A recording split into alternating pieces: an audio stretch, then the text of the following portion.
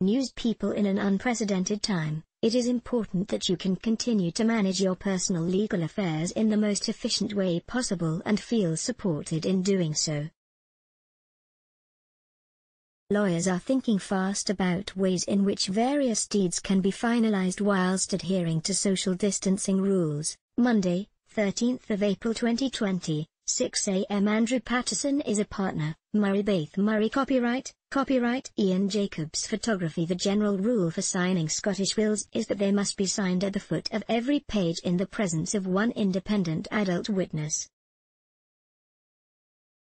Given social distancing rules, it's not always possible for an independent adult witness to be present, unless you live with someone to whom you are not related and is not a beneficiary of your will, e.g. a flatmate.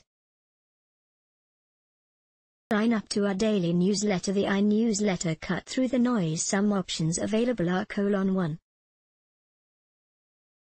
Sign the will without a witness. Although not ideal, the courts would still be able to accept an unwitnessed will as valid as long as certain additional evidence is provided after your death, such as affidavits by people familiar with your signature.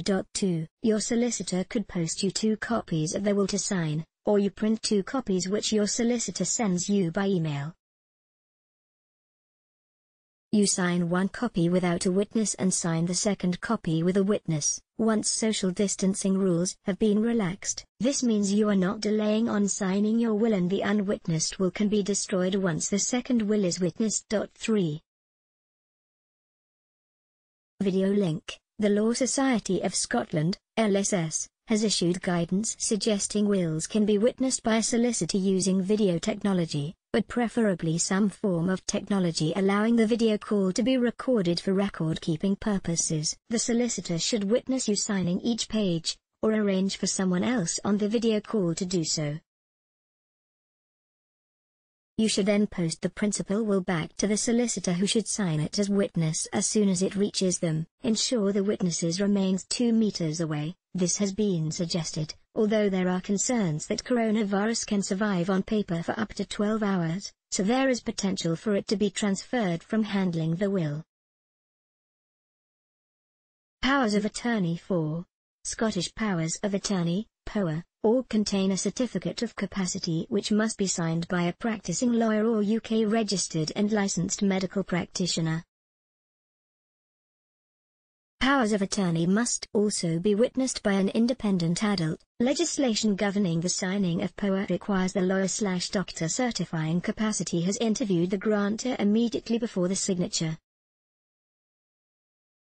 The LSS has suggested a Skype or FaceTime video call can be adopted to satisfy this legislative requirement if a face-to-face meeting isn't possible. If the solicitor is satisfied the grantor has capacity, then, at the solicitor's request, the grantor should sign the document and the witness should sign as appropriate. The grantor should show the solicitor the signed copy POA document, and then return the principal signed document to the solicitor as soon as possible. Once received, the solicitor should incorporate the certificate of capacity into the document.